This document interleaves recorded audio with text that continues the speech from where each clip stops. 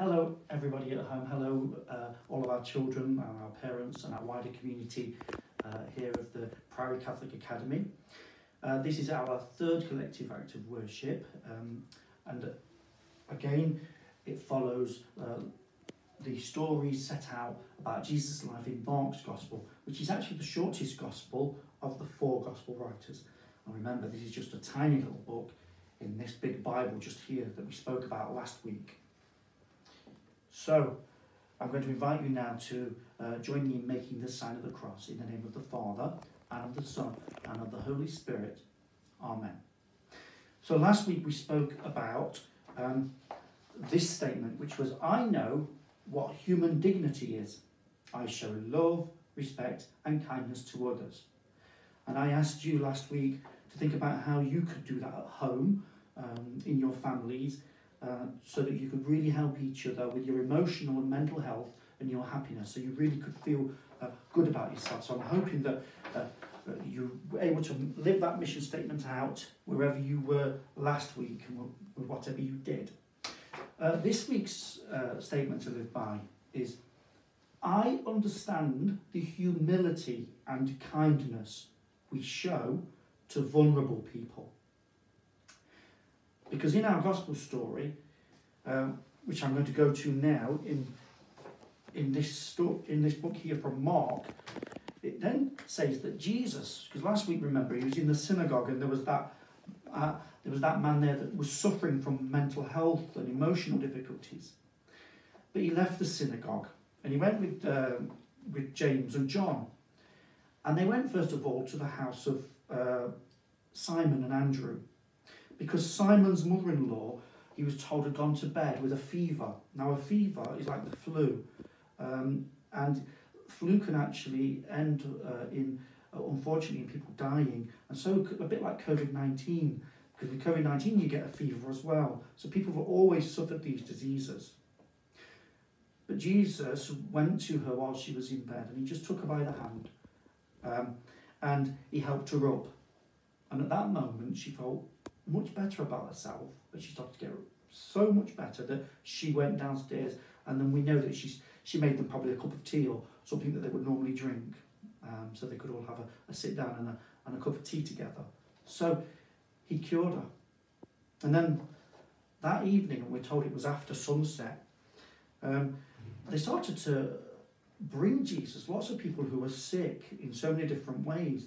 Some people with fever, and some people with illnesses, and some people were also suffering, like the man last week, with emotional difficulties, because people had obviously heard that Jesus could also cure anybody.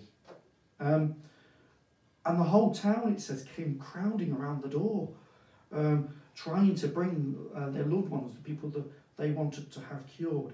And he cured many people, it says, from their diseases. But he would not allow them to speak because they knew who he was. He kept telling the disciples, please don't keep spreading the message about what I'm doing here.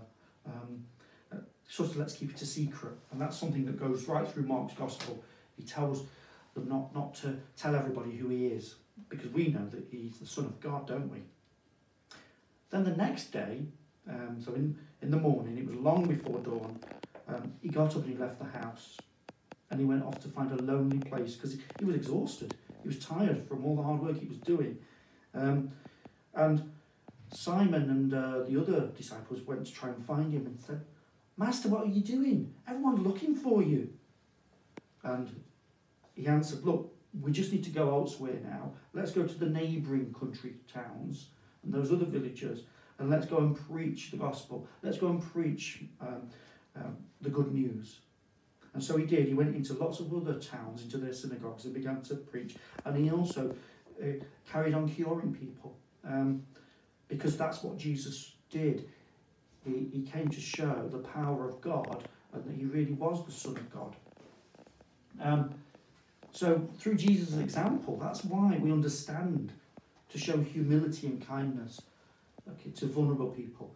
People are vulnerable in so many, many different ways.